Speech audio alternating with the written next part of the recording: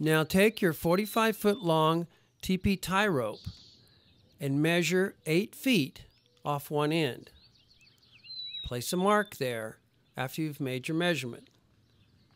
This is the amount of rope that we will need to tie the tripod. Notice that it's sitting on a ladder. You can use it on the ladder or you can bring it up on your knee. But be certain that you relocate the 3 marks that show the proper length for the North Pole, South Pole, and your door pole. Now, we will tie a clove hitch around the bundle. This is the strongest knot that we have for this bundle. It is excellent. Look at the tying diagram also.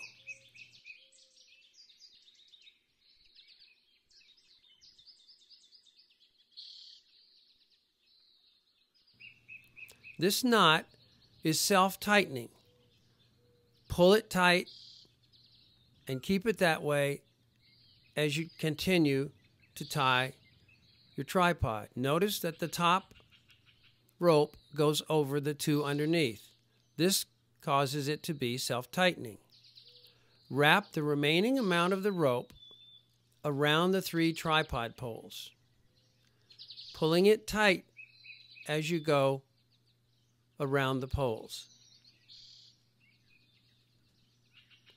Finish off by tying the remaining part of the rope to the top of the door pole.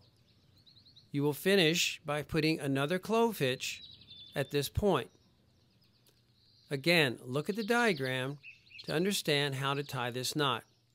Pull it snug also. Here you see the rope going across the top of the other 2, which tightens and holds this particular knot very securely.